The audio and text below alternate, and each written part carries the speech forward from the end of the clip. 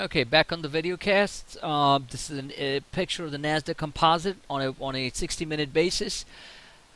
You can see how far we have come. Let me draw the trend line. This is from the lows.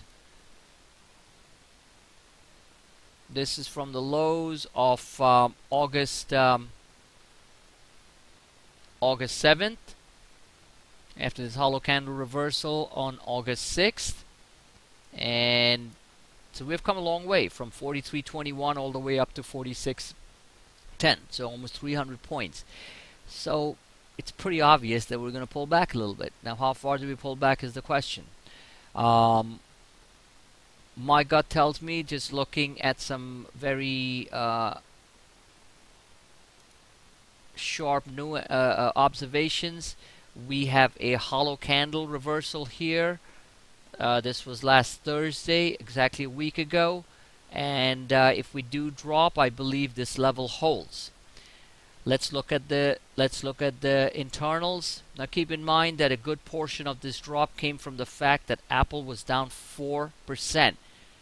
Now, Apple being down 4% is not a normal occurrence. However, it's very healthy. It can drop 6%. I still believe the stock goes to its 102, 105 level. When we cover the equity portion of this video cast, I'll show you what I see.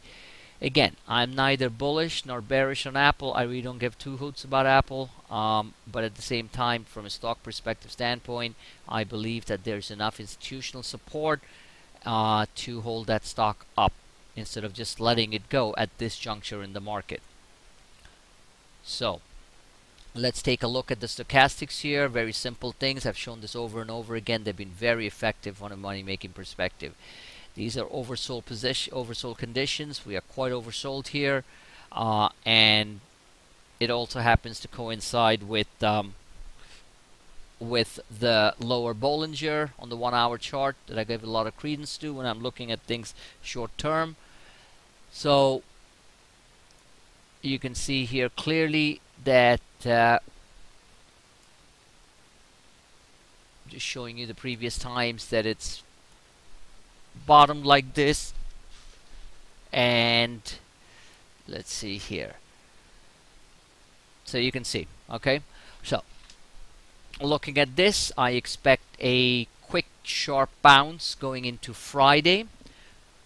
My opinion and my information and all the stuff that I process in my head from a game theory analysis standpoint tells me that they are going to cut some sort of interim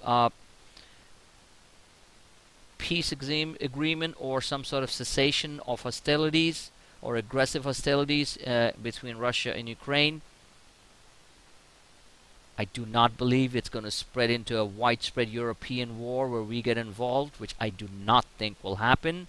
You have to understand the intricacies and the game theory aspects of why, even though Ukraine is important, it's not a vital national interest.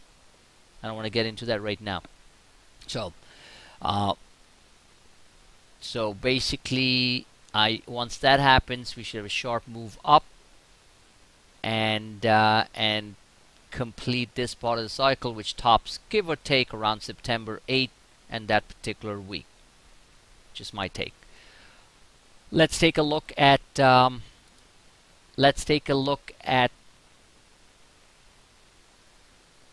QQQs, power shares. Okay. This is what you see here is very similar to what you see in the Nasdaq 100. Okay, I believe the Apple events on the 9th, right? So there you go, 8, 9, plus minus, plus 2 days around that. That's the week. That's the week I think the market tops a bit. So let me do a quick thing here.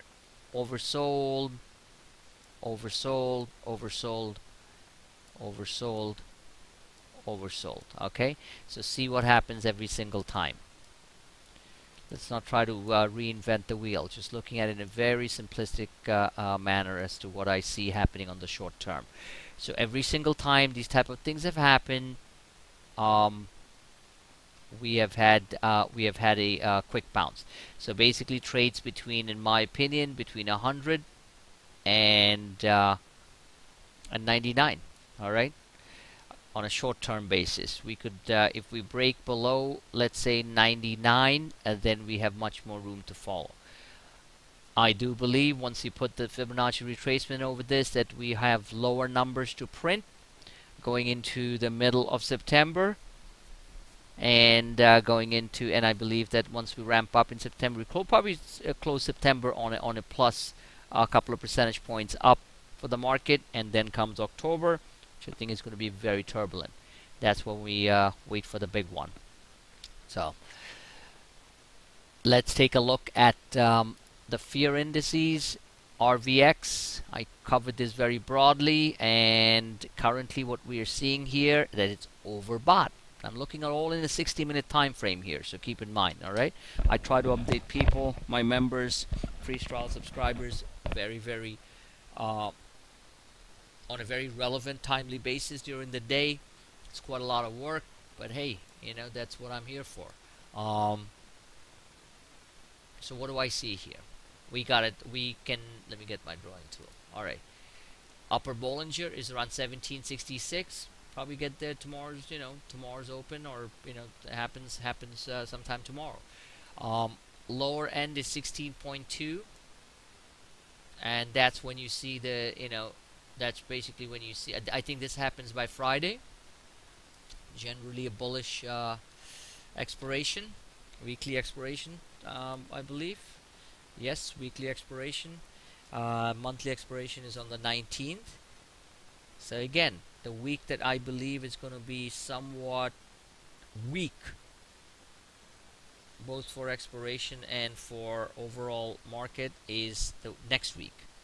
And then we probably have it turn around Tuesday on the 16th, and then we end the 19th on a strong note. So just mark those dates. So at this point, we are getting towards that 18 level, and that's the last time those, you know, it normally peaks around that level. So unless it breaks up, in which case we got 19 on the horizon, and of course we have a gap here to fill on an extreme scenario at 20, which means that the market would fall a couple hundred points fast. So this pattern symmetry will resolve itself. However, I believe first we pull back, and then we have that slingshot effect. In order for things to go higher, in this case this is an inverse correlation. When the RVX goes higher, the Russell 2000 and the IWM and the general small cap market and the overall market goes lower. So I do expect the markets to go lower after after the RVX pulls back a little bit. That means the market first moves higher, and then it pulls back, and that's it. So at this point we're pretty overbought on the RVX, so putting out any extreme shorts on the IWM or the RUT would not be a smart move, in my opinion. We need to see this pull back towards the 16 level or mid 16s in order to put out those shorts again, and as I've pretty successfully done, as you know.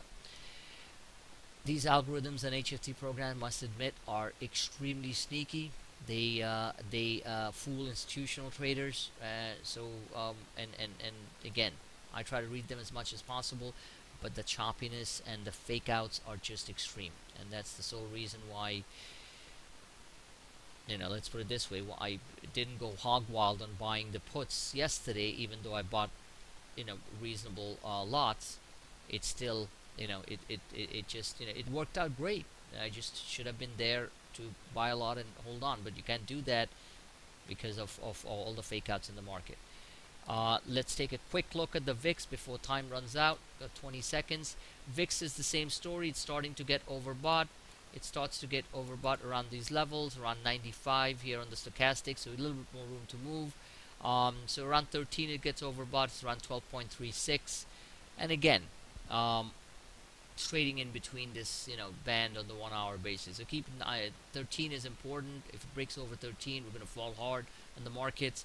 If it generally tops around 13.5, so that's what I'm looking at, and the bottom remains the same, around 11.66. So that's it. just monitor it on your